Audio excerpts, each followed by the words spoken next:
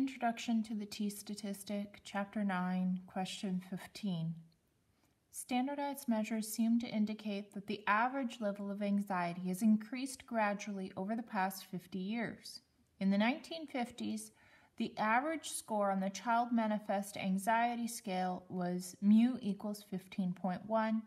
A sample of n equals 16 of today's children produces a mean score of m equals 23.3 with a sum of squares equal to 240.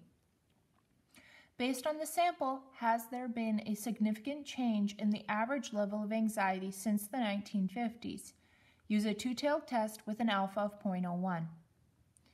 The first thing that I recommend that you do is you pull out all of the information that you have from the word-based question, the word problem, so that you don't have to keep reading and rereading the question. So it states that mu equals 15.1. That's the mean that was in the 1950s. Now we have a sample of 16 with a mean of 23.3 and a sum of squares equal to 240. Step 1 of the hypothesis testing procedure is to state what are our hypotheses. To do this, we need to know that it asks for a two-tailed test. So what we're doing, we need to have our null and our alternate. These two need to be mutually exclusive and exhaustive. The null is that there is no difference from the 1950s, so mu is equal to 15.1.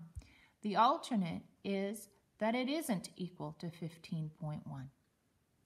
These are mutually exclusive and they're exhaustive, they're two-tailed, and we always write our hypotheses in terms of the expected population values. Step 2 of the hypothesis testing procedure is that we need to find our critical values. To do this, we first have to find our degrees of freedom. Degrees of freedom for a single sample t-test is n minus 1. So we've got a sample of 16, n minus 1 is 15. We're going to use that to go to the back of the book to table B2.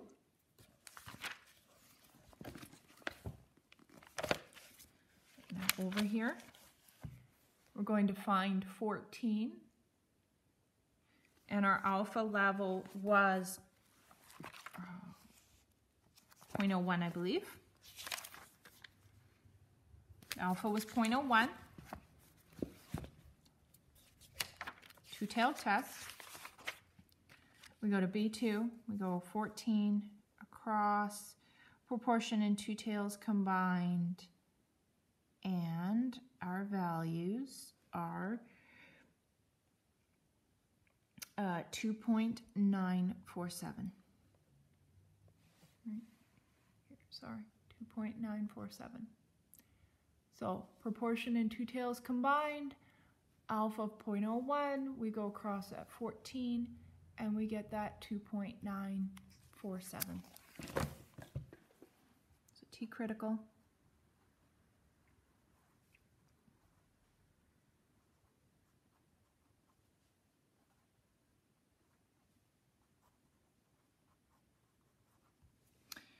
Step 3, we calculate the test statistic. So the first thing that we need to do is calculate the variance, because we got the sum of squares. So we're going to take the sum of squares and we're going to divide it by n minus 1.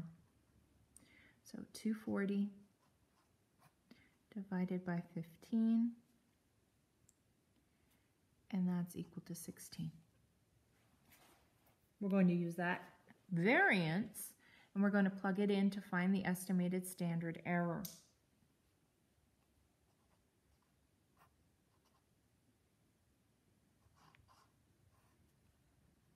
So we take 16 divided by 16 and we square root it.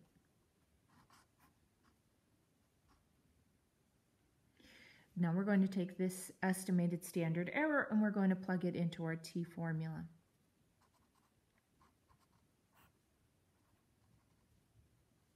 So the mean was 23.3, subtract 15.1 divided by 1, that's 8.20. Step 4.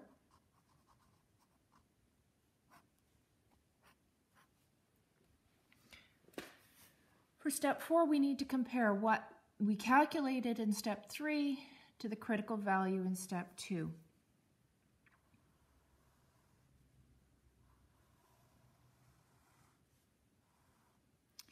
So our critical values were, this is plus or minus up here in step 2 because it's two-tailed. We have 2.947, negative 2.947. Anything that falls in here is going to be failed to reject. Anything that falls out here is going to be reject the null. Our value is here.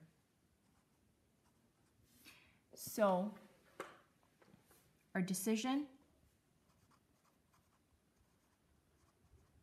is reject the null and accept the alternate. The evidence or the reasoning behind that decision is right here. So this is evidence. And I want you to take it a step further and interpret. If you reject the null, that means that there's a significant effect. Significant difference from the 1950s. So this is A. In question B, I will be calculating a confidence interval.